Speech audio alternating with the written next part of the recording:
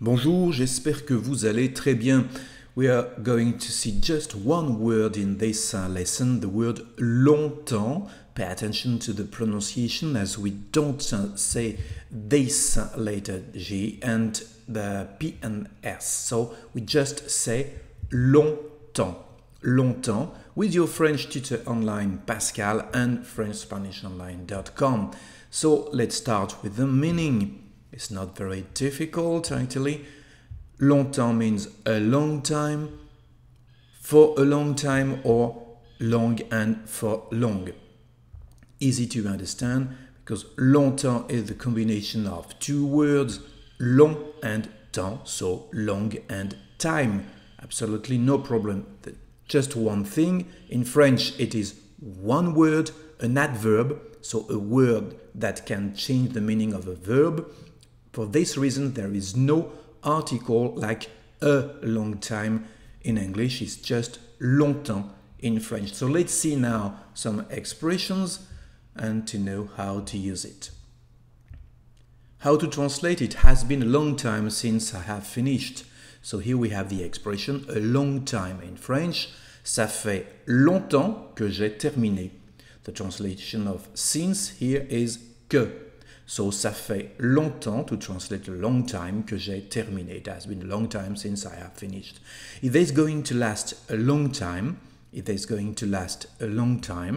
ça va durer longtemps, ça va durer longtemps. Again, to translate a long time, just one word, longtemps in French.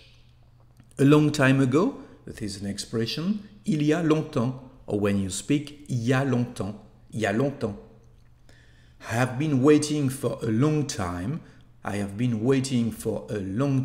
J'attends depuis longtemps. Here the translation of for is depuis, but a long time is longtemps. J'attends depuis longtemps. He will live for a long time. Il vivra longtemps. Here it is the expression for a long time that is translated in longtemps. Il vivra longtemps. Oh là là! Pas de problème, il vivra longtemps. It won't take long. Now let's see some expressions using just the word long. It won't take long. Ça ne prendra pas longtemps. Non, ça prendra pas longtemps. Tu peux attendre, pas de problème. Is there long to wait?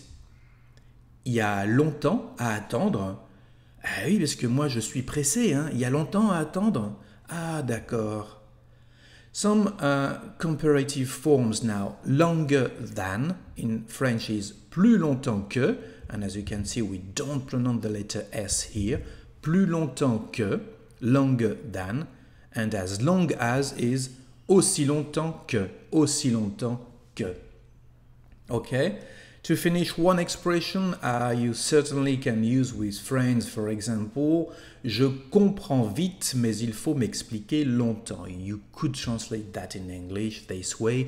I understand fast as long as you explain slowly.